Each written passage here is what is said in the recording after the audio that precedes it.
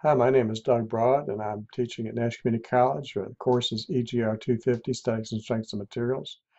And for this video, we're going to discuss how to solve for the reactions for a set of parallel forces that are applied at an angle. So in this case, we're going to sketch the free body diagram, and this particular example in the text starts with a free body diagram. So just copy it to your own paper. Make sure that you've noted the points and the uh, loads and the reaction components. Then we're going to solve for each component, each reaction component separately. First, maybe by solving for dy by moments about A, but the order is not important. Then we solve for AY about vertical equilibrium, and then solve for dx by horizontal equilibrium. So as long as you can write a formula so that you only have one unknown per formula, you're okay. Solving the problem is not enough. Then we have to check to make sure that the work is correct, because calculation errors can occur at any point, and they tend to hide unless we do an independent cross-check. We're going to combine the horizontal and vertical reaction components at D to solve for the reaction itself. And then we're going to solve for the angle of the reaction D. Then we're going to solve graphically to check the work, because graphical solutions are going to be just as valid as analytical solutions. This is the starting point for the problem. It's a truss, and on the truss is applied 3 loads sloping. There are 3 reaction components, a vertical reaction component at A, and horizontal and vertical reaction components at D. The left support can only offer vertical support. It's probably a roller. The right support, which is probably a pin, has a resultant that can act in any direction. To simplify the calculations, we're going to solve for the components. Since there are 3 unknown reaction components and 3 possible independent planar equilibrium equations, the problem is statically determinate. So here's our first equilibrium equation, and you can solve the problem in any order. It doesn't matter what the order is. Try to find an equation that's going to isolate one unknown. If you write equations that have 2 unknowns in them, you can't solve them right away. So the sum of the forces in the x direction, only consider the forces and reacting components that are horizontal. Some of the forces in the y direction, that's vertical equilibrium, and in this case you only want to consider the load components and the reactions that are vertical.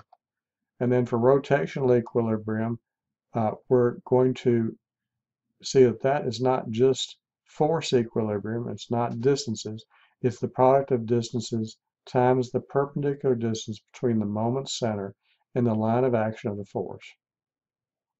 The 3 equations, these are the 3 equations of planar equilibrium. The most common errors that you're going to run into in applying these equations are failing to follow a sign convention for each. So for vertical equilibrium, up is positive, down is negative. For horizontal equilibrium, right is positive, left is negative. For rotational equilibrium, counterclockwise, which is like steering a car left, would be positive, and clockwise would be negative. Another error that you might make is omitting loads and reactions. So make sure you count each part in each equation. Not considering the direction. That's if you're adding horizontal components to vertical loads, that's not going to work. When you're calculating the rotational equilibrium, always for a single equation measure all the distances from a common point. So here, for this particular problem, shortcut is possible. We have a symmetry to the loading. So in this case, the line of action of the force at B could be considered an axis of symmetry. And on each side of that symmetry, we have a force equidistant from that axis and of the same quantity. In this particular case, we can combine those. So I can take the 1500 on the left and the 1500 at C and combine it with the load at B in order to calculate the reactions. Such a simplification can't be done if the distances weren't equal or if the forces weren't equal.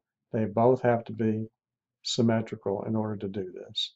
Now, assuming I've done this and I've combined all the forces, just added them together and put them at B, then 6,000 pounds is acting downward at 60 degrees from the horizontal. So we have to calculate the horizontal and vertical components. The horizontal component is equal to the force itself times the cosine of the angle between the horizontal axis and the line of action of the force.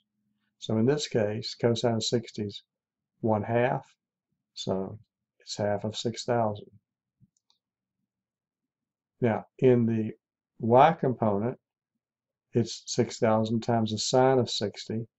In this case, I didn't bother with a sine for the angle, but if I had used -60 for the sine, then I would have gotten a negative result. Here, this is just the quantity, but recognize that Fy acts down. And so if you want to separately tabulate it, make sure that you either draw an arrow down or put a negative sign. So in this case, we're going to solve for a single unknown. We have several options. We could take moments about A to solve for dy, or we could solve for the horizontal forces, and there's only one horizontal reaction, so that would work. But we can't solve for the sum of the vertical forces right away because we have two vertical unknowns. Let's go ahead and solve for the horizontal unknown first. Don't worry about the position of loads when solving for vertical horizontal equilibrium.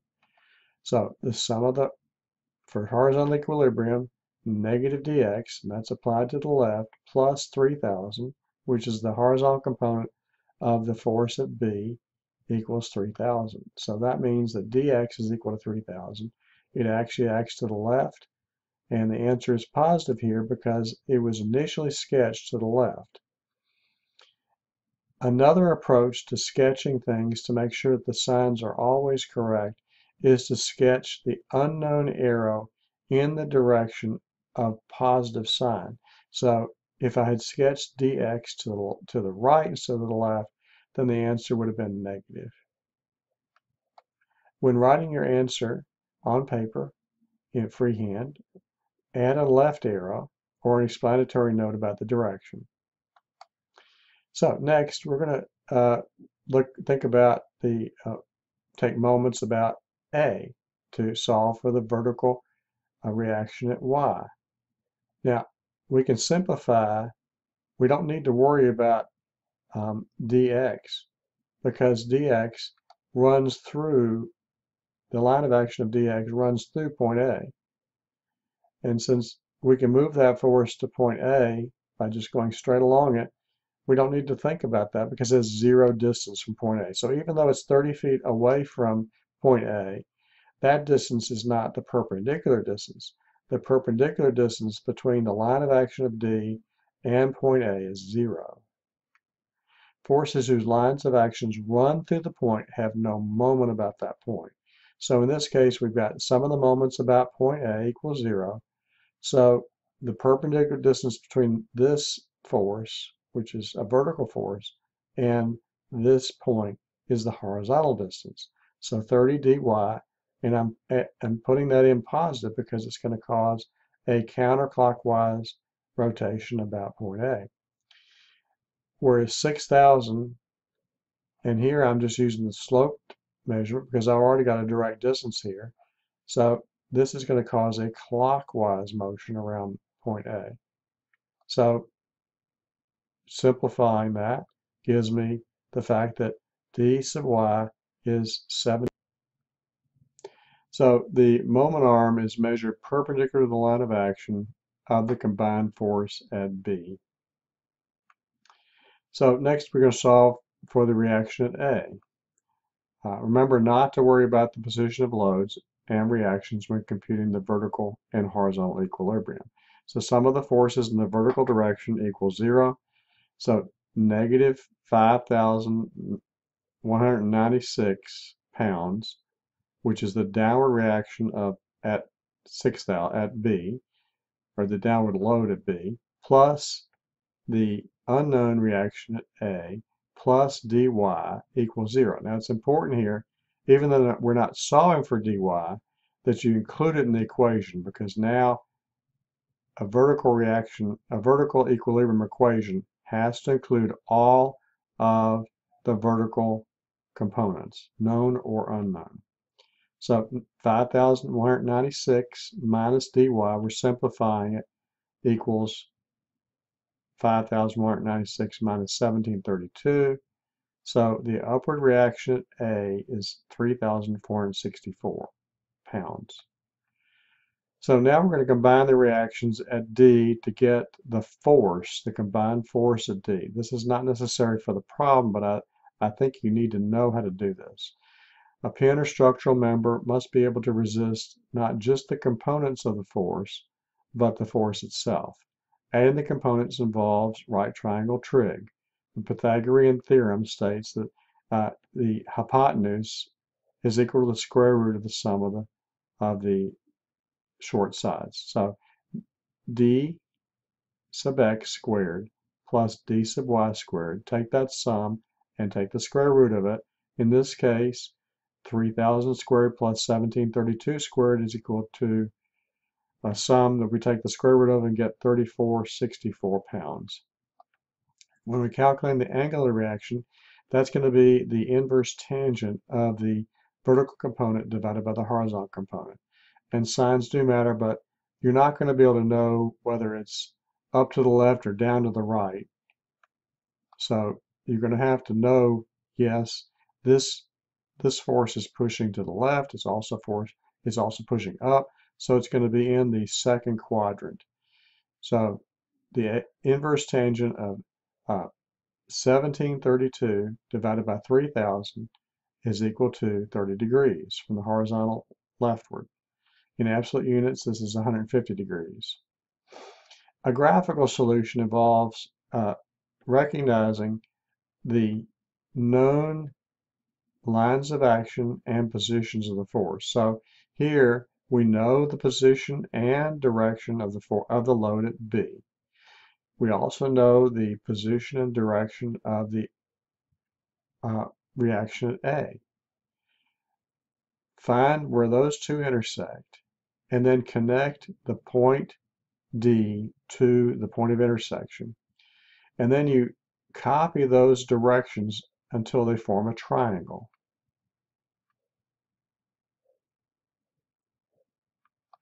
So these are just direction lines. They don't indicate how big the magnitude of any force is. To do that, you have to scale a known force. So in this case, you would either scale, and you can do that in AutoCAD by using the scale command, so that the force that's in the same direction at B is 6,000 units long. Or you could use your calculator and measure at the known force. And so you take 6,000, divide by that measurement, and that gives you a factor, a multiplication factor. And then you take the measurements of the other sides and just multiply by that factor to get the sides. So this should agree with the analytical methods. And if you wanted to add the horizontal and vertical components, you could just measure the horizontal distance from this point to that point, and the vertical distance from that point to that point. So the vertical distance from that point to that point would be the vertical component at D.